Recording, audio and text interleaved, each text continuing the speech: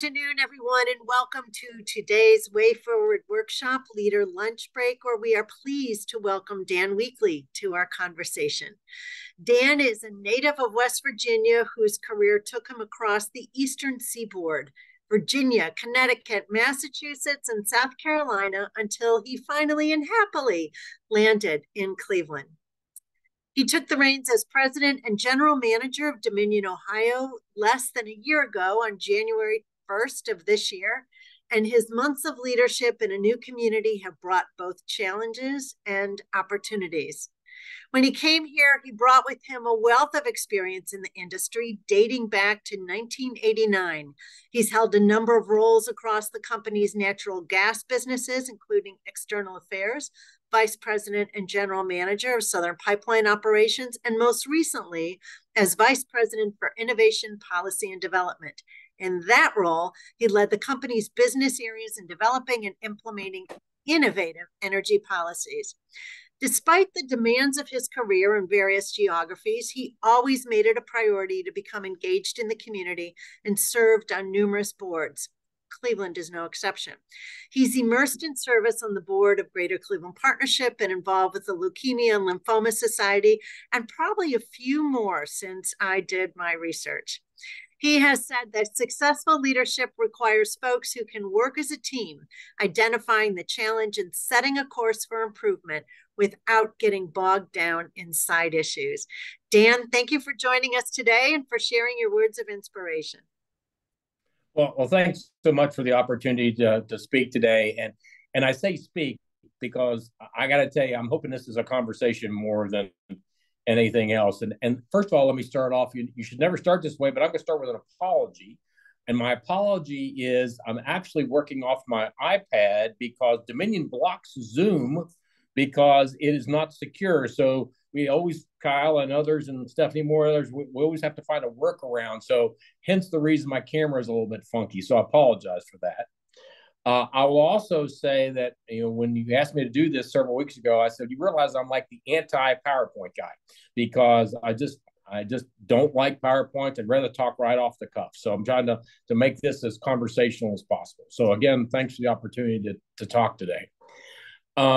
You're right. I have moved around for Dominion at quite a few places. I've been fortunate to be in my energy career more than 30 years. And I will tell you my ability in moving my family, this is our seventh move. So, and every one of them has been great. I will tell you, I get this question all the time. Where do I live? I'm not sure why people are fascinated by that, but they ask me all the time. I live in downtown Cleveland, and I'm really pleased with that. My wife and I have just been overwhelmed with the area. I cannot tell you how much we've enjoyed our short time here. Again, been here roughly a year, but Cleveland has a lot to offer, and it's been great for us. Tons of good restaurants. Of course, everybody's aware of all the sporting activities. I'm a little bit embarrassed to tell you I did not know of the arts scene until we came to Cleveland, but we've been to the theater district at least 15 times in just in that brief period of time. So we've really enjoyed that. So it's been really good for us. So I want to thank everyone for welcoming us into their community. So now, if it's okay, I'll kind of quickly transition to what Dominion is focused on and what I'm focused on. And as I indicated, 30 plus years in the energy business, I cannot tell you how invigorated I am about the energy business right now. And thinking about, all those decades that I've been involved right now, I don't think that there's a more exciting time in the energy business than there is right now. And I've worked both on the natural gas side, on the electric side, on the nuclear side. So I've seen a lot of different things. But one of the things that I continue to impress across our 1,500 employees, and everybody remembers we have about 1.2 million customers in 35 counties across Ohio. And as I indicated, roughly 1,500 employees. And the challenge that I kind of lay out every day in almost every conversation is we have three things that we need to stay focused on. And as we serve these communities, those three things are one, overall safety. Okay. Got to be focused on overall safety. Two, we've got to do it cleaner. And I would lay out that challenge to every energy source, whether you're in the natural gas business, whether you are in renewable energy via solar, wind, whatever, always can do it cleaner. Because remember, these are the communities that we serve and we live in. So always focus on the environment. And then the last thing is, it has always got to start with the customer. That's why we are here. We are a public service company. We serve the public at the end of the day. That is our challenge. And so when you think about that order, customer comes first, safety comes second, and then environment, I don't want to say third, but it's in that top three priorities. If you do those three things well, it is amazing how everything else will take care of itself. Okay, always got to start with those basic premises. So I appreciate how the lead in there about stay on target, because really you can't let the side issues get in the way. They will kind of overwhelm you if you don't. So, I think the employees here have done really, really well. We're really proud of our history in Ohio. And when I think about it, and I saw some folks that are on the Cleveland Public Power, I saw some of the RSVPs, and I'm sure they would say the same things here. There's a reason we are called public service companies and serving the public. Just about everything starts with us.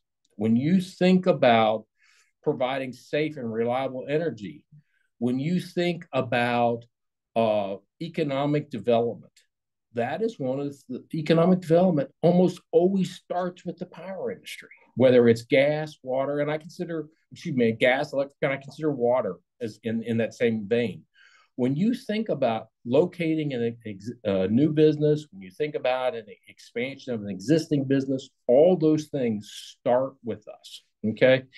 And sometimes we make decisions that candidly don't work out on paper financially, but they are ultimately the right thing to do. So, it candidly all starts with us. And so I'm proud of that. But I'm also recognize the responsibility that we in the industry bear when it comes to that. You'd mentioned, our role, the Dominion's role in the Cleveland leadership. We talk about Akron, we talk about Canton, we talk about Youngstown. These are communications that we have going on with them all the time.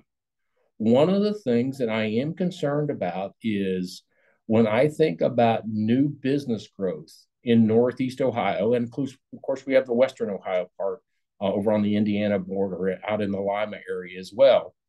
But when we think about future economic development, I am very concerned about the limited number of sites that are ready to go as new companies come in. It's really, really low. And this is something that all the chambers, I think, are universally talking to the state about. We have got to expand those services. When I mean these services, I mean utility functions out to these sites to get ready for the next round of big manufacturing, whether it's in the side of the business that is on what I'll call the computer side, or whether it is on the next Amazon, whatever it is, that has got to be a focus area for Ohio. And I think that is something that the community leaders, the ones that I've talked to, I think that is an issue that we all are in agreement on, that we have got to step forward and do that. But at the same time, we have got to be thinking about the roles that we serve in our communities and the rates that our customers pay. And I'd be remiss if I didn't talk about this today. You'll see a story out there today that Dominion filed for a rate increase, for our 1.2 million customers. This is the first, when you think about natural gas rates, it's really kind of boiled down into two buckets. The one bucket is what I'll call capital improvements. And those are the improvements out there where your expansion of service, you're making your system safer by new facilities or whatnot.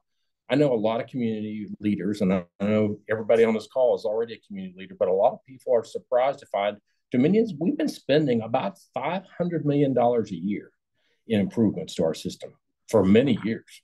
Think about that, 500 million just in safety improvements, compliance improvements, expansion of services, all that. So that's kind of one bucket of money. The other bucket of money is, this is the part that's where salaries, buildings, taxes, all that is kind of rolled over into the other bucket. We have not sought an increase in that area, what we call it base rates, since 2008, and that's what you'll see in the story today. And it's a big rate increase. I'll be the first one to say that, and it's one that we take very seriously because look, we pay bills too. We understand that, and nobody likes to ask for a rate increase, and nobody likes to pay a rate increase. So we get that, but it has been 15 years, and I think the one thing, and I'll be surprised if I don't get a question about that today, as a reminder, these are a recovery of costs that we've already spent. So it's not always about future dollars, it's about recovering of dollars that we've already spent. So you'll see it's about a 16% rate increase that we've requested. This would go into effect in the 2025 timeframe. And this is basically the beginning of the process where we file this with the state. People can come in, give their opinions about that. But I will tell you, in leading up to this, as we've talked to community leaders over the past several months, when we've indicated this was forthcoming, nobody likes rate increases, and they certainly don't like it either. But as you talk about it and understand that is because we've not had an increase in this area for roughly 15 years, people are surprised about that and have been pretty understanding. So I'm not in any way saying they like it, but they've been pretty understanding. So a lot of attention in that area. And then, of course, the other piece is that, we've been very much in the news of late, is that Dominion Energy, which owns Dominion Energy Ohio, made the decision a few months ago to sell our business. So they have decided that they want to focus on the electric side of the business and have decided to sell the gas utilities. Ohio is one of those, the one that we have in North Carolina, and then the ones that we have out west, which we call Questar, which is in the Utah, Wyoming area. So Dominion has made that decision to sell that. And you know what? And at the end of the day, sometimes companies make decisions that, that they have to think about what the future is and where they're going as a business. I understand that with Dominion making that decision, but at the same time, I could not be more excited about our new owner. Our new owner is a company that already has facilities in Ohio. It's actually based in Canada. It's a very large natural gas company and oil company called Enbridge, headquartered in Calgary, Canada, major operations in the Toronto area. And we've been spending a lot of time with them. They are very focused and very bullish on long-term natural gas business, which is music to our ears. Everybody wants to be in a business where they see alignment. So once the sale is done, they will have almost 7 million customers across the Enbridge system. When I say 7 million customers, I mean 7 million customer accounts. So when you think about that, if you think that there's 4 people per every account, I mean, you are part of a company that's privileged to serve about 28 million people every day. Huge responsibility. But at the same time, as they've talked about and looked at our operations, we see a lot of similarities about how they operate, how we will operate. So I'm a pretty positive guy, but I got to tell you, I'm really excited about the future of what the company in Ohio will look like, because I know how excited they are about us. I will also say, as we've kind of worked through the process, the 1,500 employees, of course, there's always unrest when you think about benefits and compensation, and all those things are all guaranteed. But I would tell you, overwhelmingly, the employees in Ohio are excited about moving the transition to Enbridge. So that'll take place in the first quarter of 24. So a lot of things going on in the energy business right now. But I guess before I open it up to any questions, one of the things I get all the time, people ask me, where do I see energy, specifically natural gas, going long term? I will tell you, couldn't be more excited about it, especially when I think about the new technologies that are coming down the road, specifically hydrogen. Hydrogen is the next big step out there. There is no doubt in my mind. A lot of people are surprised to know we're already testing hydrogen here in Ohio. We have it at our training facility. We're already working on a blending where we would add hydrogen to the system, and customers won't know the difference. But when you think about how positive for the environment that hydrogen is, transportation fuel is the next step of that. So there's a lot of positive things going on in the energy business in Ohio. So we're just privileged to be a part of it. So again, thanks for the opportunity to be here today and look forward to the questions. Dan, thank you so much. Let's jump in. You had mentioned the need for land for new business growth. How do you feel Cleveland can best address meeting that need? Yeah, so one of the things that's out there, and I really don't like this term, but it's kind of used in the industry all the time. People use the term shovel ready. And when businesses come in, whether it's Intel in Columbus or whether it's the Amazons of the world or whatever, they always look for a site that they can go to a single entity, whether it's a development authority, an individual landowner, but they're always going to use the term shovel ready. And as I indicated, I don't like the term because it doesn't mean anything. We like to say that. But if you wanted to have a shovel ready site, and what that really means in industry terms is that means it's got electric, gas, and water added to it, as well as fiber. Okay. If you've got those four things, you are cutting years off the process about getting a site that's really ready for development out there. And the state of Ohio has been a good partner when it comes to that. Sure, there's ways that we can improve that. About so the utilities have a little bit of ability to build before the customer is actually named. But we've got to be able to speed up that process. Most of the big developers are not going to wait multiple years for a site. They just won't. Okay, they're going to go somewhere else. And we've seen states like New York that have been saying Ohio does not have enough of sites ready to go. Come to New York, and that's actually part of their pitch. So having places like Cleveland partner with the regional areas about getting these sites ready for the next round is really, really important. And I got to tell you, I have seen folks like Beju and others been very outspoken about that and thinking that this absolutely needs to be done. I always say it this way: communities should think of utilities as their partner, okay? Because if everybody wants to succeed, you got to get everybody in the camp, and that's really important for Cleveland and the surrounding areas to think about that in the future. There's been a lot of conversations about workforce issues. Is Dominion facing the worker shortage that other companies experience, and how might you be addressing it? So the short answer is we are, okay? Right now, I get an update every Monday, and when I say that there are, as I indicated, there are roughly 1,500 employees right now. We have about 80 vacancies as of 2 days ago. Okay, so we have been in constant hiring mode, and every one of those vacancies is posted right now. So if you know some good folks, hey, send them our way because it is truly a great place to work. But I think a lot of people are surprised that in the last, probably 16 months or so, we've hired about 160 people, which is great, but it's also a challenge.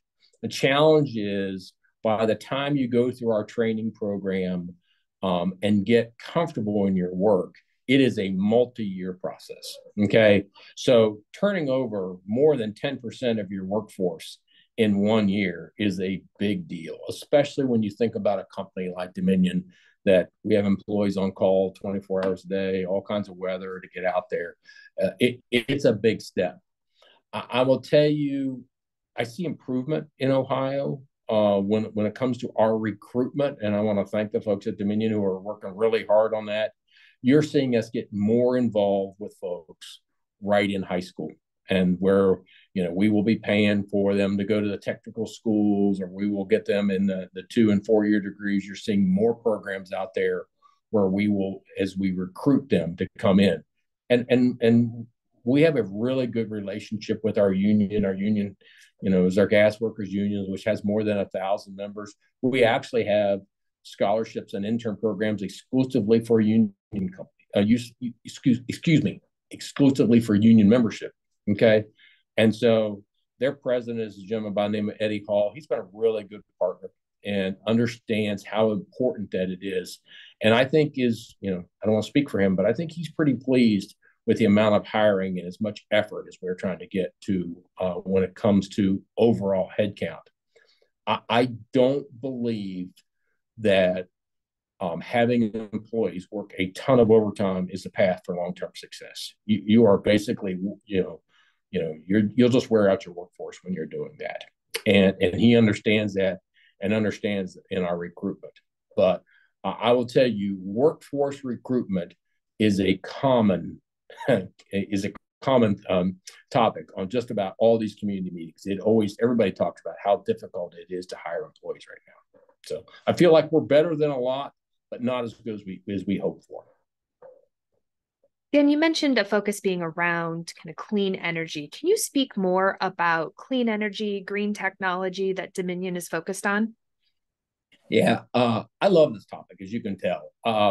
And the reason I put out that challenge out there is, look, at the end of the day, these are communities where we live and work, and our kids go to school, and everybody should have the challenge of being greener.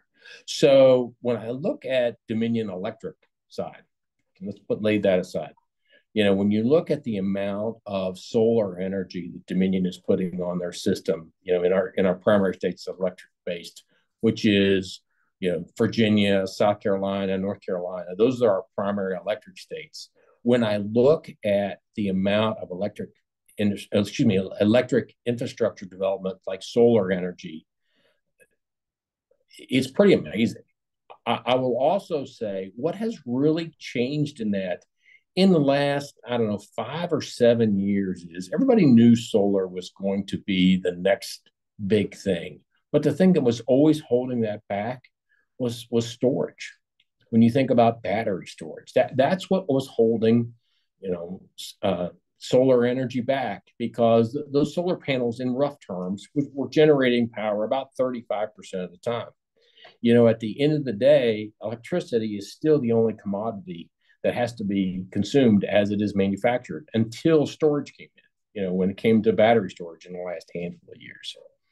And was indicated, in one of my previous roles is I was responsible for the development and innovation technologies, had a whole team working on it. And I was on the implementation side of that business. And one of the programs that I'm candidly most surprised about is a few years ago, we put about 50 electric school buses out there in our electric service territory. We put them on the grid, and powered exclusively by, these were electric power only. They weren't hybrids or anything else, exclusively electric powered school buses. And the part that was the coolest in all that was those school bus batteries could actually feed back onto the grid when we needed them to, when the school buses weren't operating. So we came up with these operating agreements with all these school districts for those 50 buses. And I saw a story just today where one of the counties that we provided a handful of buses to had already reached 1 million miles on those school buses. And the reaction from the school bus drivers, as well as the school systems and the students, has been overwhelmingly, because I think we all have these experiences where we're sitting at a stoplight, the school bus is sitting in front of you, and the exhaust coming out of the school bus. And I've seen a bunch of studies about this. I saw most studies say that the air quality inside a school bus is about 5 times worse than it is outside the school bus. And I remember another study that said it was 9 times worse. So there's no question there's air quality impacts inside the school buses. But those are some of the things that you're just seeing the industry move really far ahead. I'll give you another example. We're really excited that Ohio and the program and the effort that we had moving forward about hydrogen was one of the ones selected by the federal government. We're really proud of that. Okay. I think hydrogen is the future. I think it's a great blending fuel for natural gas customers. I believe hydrogen will be the dominant transportation fuel for heavy industry. Okay. Look, I think electric vehicles, which is the light duty sedans, whatnot, I think that's going to be very big. I think everybody sees that. And I see that for what I'll call mid-commercial vehicles as well. Where I don't see electric vehicles being the dominant force is in heavy transportation. When it comes to the tractor trailers, the long hauls, even people have been talking about electric airplanes, and I know that there is some that are manufacturing out there. The range issue and the weight is what they can't get over right now. Okay. And I just don't see that changing in the near future. But hydrogen, on the other hand, is I continue to believe will be the dominant fuel for what I'll call the heavy haul. And all the big plane manufacturers, the Boeings of the world, the Airbuses of the world, they're all investing heavily in hydrogen powered airplanes as well. So I think it's really exciting about that. So Dan, as you begin to look ahead into your second year in this role, what keeps you up at night? Same thing keeps me up every night: safety. Okay, because that's the piece that I always am going to start with safety. Every single thing that we do starts off with safety, and it's not that our folks are operating an unsafe system, because that's just not true. But when you think about the things that can happen, about acts of violence, or we had a serious car accident, in the last few weeks, where regrettably a car ran into a house and sheared off the meter that was inside. Those are the things that by far the system will run itself. System is inherently safe. But one of the things that we really continue to impress upon our employees, just like most businesses, we operate to a standard. And that standard is adhered to, or overseen by both the state and the federal government. Those standards are the minimum. Dominion is never going to be a company that works to the minimum. Those are the minimum standards. Okay. That's not the way that I will allow the railroad to run, forgive the pun, but it's just not. Nobody wants to work to the minimum. Okay. And we're just not going to do that at Dominion. So that's the thing that keeps me up more than anything else: employee and public safety, or customer safety, I guess is a better way of saying it. So over this past year, you've had the sale, you're going through the rate increase. So some changes that you've had to navigate with your team. What advice would you give to other organizations who are looking at these challenges and changes within their own space? Yeah, it's kind of the way I started this. Think about what your core mission is, and then think about those three things in Dominion's case, and stay on target. I know that the old saying from, remember the Star Wars movie when they were stay on target, and that type of thing. Stay on target. Don't let the side issues eat you up. Okay. I am so big on those three things: focus on the customer, focus on safety, focus on the environment. Okay. Everything else will work out. And every business has those things that they should do. I think the other thing that is really important for business is I'm a real big on shadow of the leader. And what I mean by that is I am not going to make every decision when it comes to Dominion. Surround yourself. At Dominion, we call them directors and a general manager. Surround yourself with good leaders. Get input. They know the system better than you do. I've seen leaders in the past who have tried to make every decision themselves, and I just don't believe that is a path for success. I don't know how you build accountability into an organization when every decision is made. Of course, the ultimate responsibility rests with me and every other leader that's on this call. But take the advice and input from people that are around you.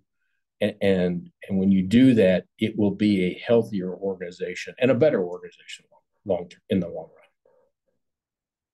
That is a perfect place to end. You have given us great inspiration and great takeaways with your last comment. So thank you.